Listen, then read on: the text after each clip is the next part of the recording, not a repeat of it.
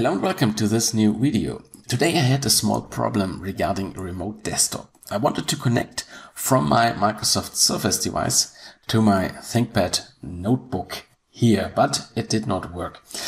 On this notebook here I'm using my Microsoft account, so I log in with my Microsoft account. And when you connect via remote desktop to a machine which uses the Microsoft account, then you have to enter the credentials for the Microsoft account. So you enter the username, usually that's your email with the Microsoft account, and also the password of your Microsoft account. Not the PIN you are using to log into your computer, it's the Microsoft password, the Microsoft account password.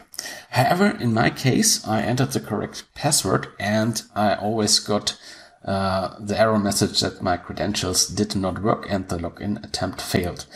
I made sure that I entered the correct password, but it never worked. In my case, I did not really find out what is the root cause of the problem, but I suspect that I recently changed my password for my Microsoft account and something wasn't not in sync. So if you have the same problem, you can run the following command here, and it worked for me. Run as Microsoft account / your email account, your email from your Microsoft account, cmd.exe. In my case, the command looks like so. This is my Microsoft account. So I copy this here and then I open a command line from the start menu. Let's do that. Okay, here we go. Command prompt.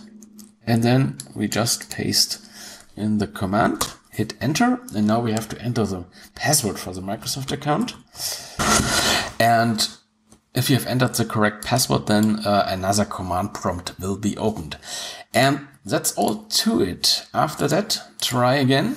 And in my case, the remote desktop connection was working again. So I really suspect there was something not in sync with the password, because I've recently changed that. And now it works. Okay, well, that's it. Goodbye.